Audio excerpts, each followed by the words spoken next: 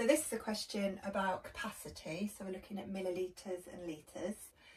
So Jo is designing a cocktail. She has the following: 0.25 litres of orange juice, 50 millilitres of lemonade, 50 millilitres of cranberry juice and 0.1 litres of lime juice.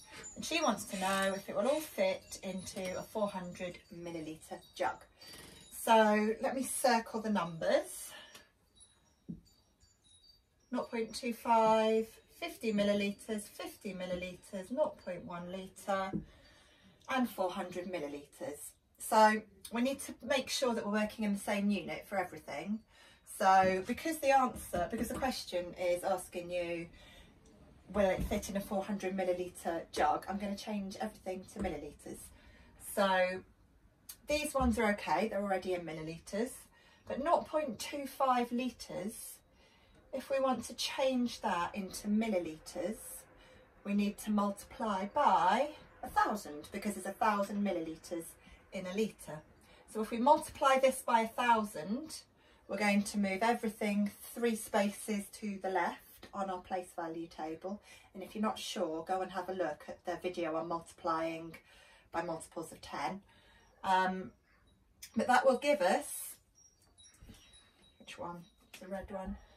250 millilitres.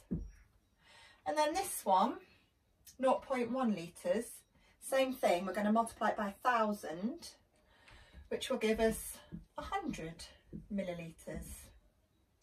So we've got 50, we've got 50 and we've got 100. So if we write those all above each other to make our addition easier, 250, 50, 50 and 100. If we add all of those up, 5 and 5 and 5 and 0 is 15. We'll put our 5 down and carry the 1. 2 and 1 is 3, plus the 1 we carried is 4.